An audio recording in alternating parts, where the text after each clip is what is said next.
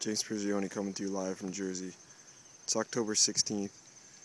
Just wanted to show you guys I'm still here, the garden's still doing well. Everything that I planted for fall is doing real well now. Some of the beans got eaten by a groundhog. Besides that, the peas are getting bigger and stuff, carrots and everything. Cherry tomatoes have gone crazy. You can barely even see the peach tree that's in there.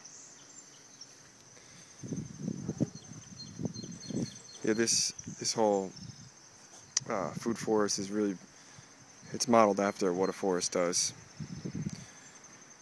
In a forest you have, starts off usually just maybe in something like a field. Then you have all the weeds that'll grow up. The annual succession of weeds come and go, and that fertilizes the ground and protects a lot of the trees when they're smaller as they're first coming up. So instead of using weeds to protect the trees, we use annuals that we get harvest from, the food that we eat, use for other things, flowers to bring in pollinators and all things like that. And then as the trees start to get bigger, they begin to shade out the weeds. So in time, all these annuals will really be shaded out by the bigger fruit trees. And soon, at the end, it'll all just be basically fruit trees with hopefully some perennials as a ground cover, some flowers and stuff like that, also strawberries and raspberries. So it's really modeled after a natural forest, the succession towards a natural forest. But instead of using local weeds to fertilize the ground and protect the trees, we use annuals, things that we like to eat.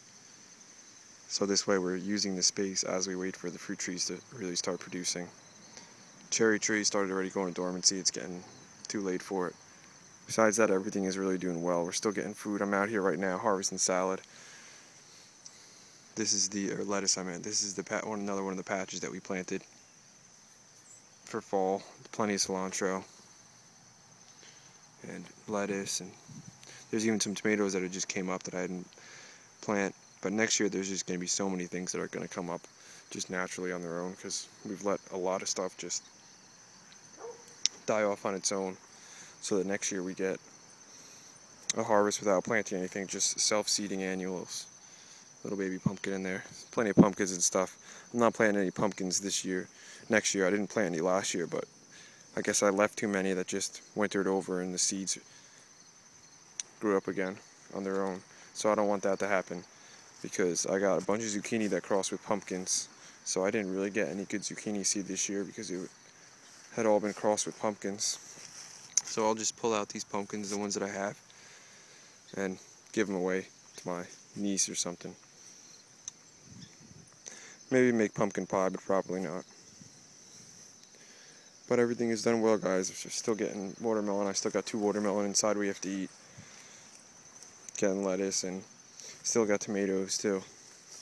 Tomatoes haven't been producing as much as they were, but still getting some here and there, especially the cherry ones. So I just really wanted to fill you guys in, let you know I'm still here. Haven't been doing that much videos lately. Haven't felt like I wanted to share anything too much. But you know, the desire comes and goes. So thanks for tuning in, guys. Thanks for all the support, for the comments. Thanks to all the new subscribers. I promise, as the year goes on and stuff, I'll really start putting out better content. But better content, well thought out. Because I'm big about designing and thinking about something before you really jump into it. So I know at times this garden might look like a bit of a mishmash all thrown together, but it is designed with purpose. Here's a nice watermelon right here, actually. Take this one inside as well. Looks like a sugar daddy. Might be overripened, but we'll see. I'll crack into it, see how it goes. More tomatoes over there, and cosmos are just taking over. They've done real well. So I'll give you a little shot of those up close and call it a day. Thanks for tuning in, guys. Thanks for watching and following along. James Prigioni's out.